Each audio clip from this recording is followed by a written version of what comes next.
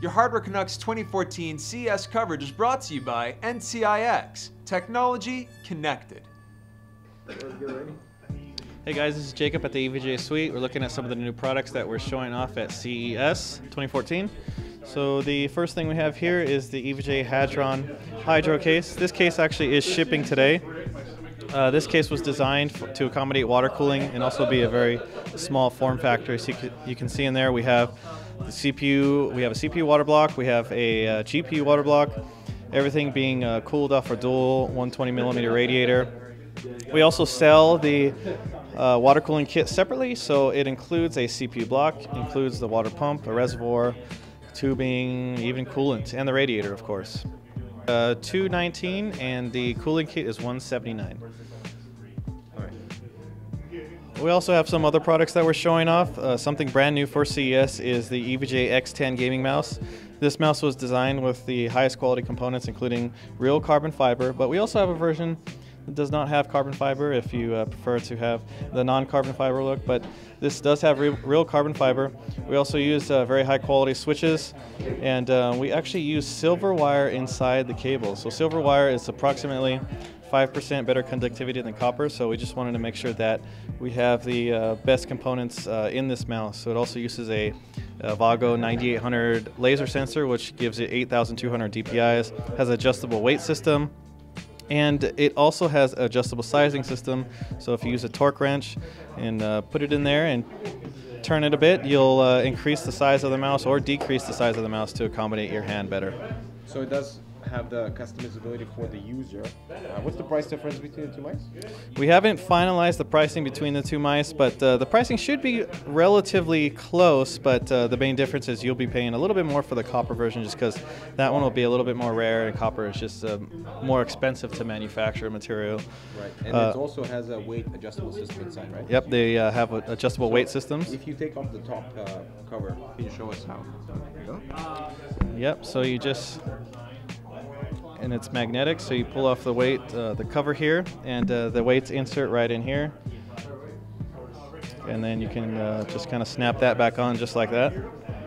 The LED is also full RGB, so you can change the LED lighting to, you know, red or yellow or blue, or just turn it off if you prefer to have no lights on your mouse. Right. Another new product that we recently launched is the EVGA DisplayPort Hub. So it's a pretty simple device. What it is you take one display port off your graphics card and it gives you 3 display ports. So you can connect up to 3 monitors from one display port. Maximum resolution 1080p each at 60 Hz. So for most of the monitors on the market today, if you only have a single display port on your graphics card or laptop, it's a pretty good option.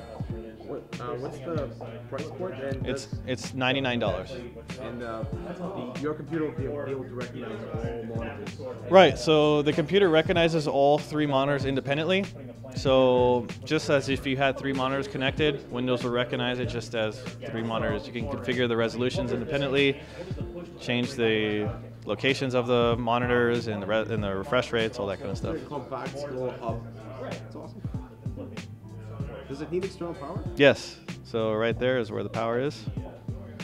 And what's the scan? Just like so sometimes, this doesn't happen very often, but sometimes if you're in Windows for whatever reason, the monitors are not being detected, you can hit that button to redetect the displays that are connected. I see. Okay, so this is the EVGA GeForce GTX 780 Ti KingPin edition. So we work directly with KingPin. He is a very famous overclocker in the overclocking community.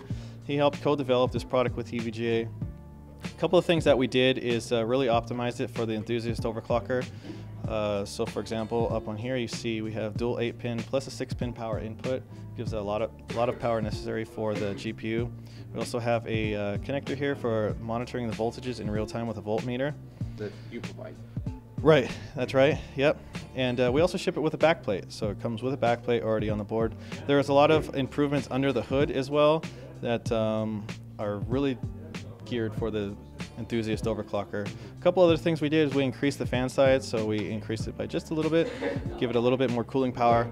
But ultimately this card was designed for the extreme overclockers, so those using liquid nitrogen or water cooling.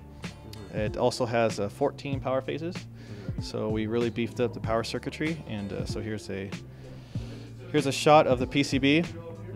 We also hand-pick the GPUs that are put on this board. So the ones that go on the KingPin card, they are a little bit more cherry-picked. You know, maybe better overclockers. And of course, this card supports up to 4-way SLI. So this is the card that he was able to break 1900 megahertz on. So this has 3 gigabytes. Okay. Right. Yeah. As of today, the only card that has 6 gig is the GTX Titan. Okay. All right. So that's been EVGA at CES 2014. Thanks for stopping by, and we'll see you next time.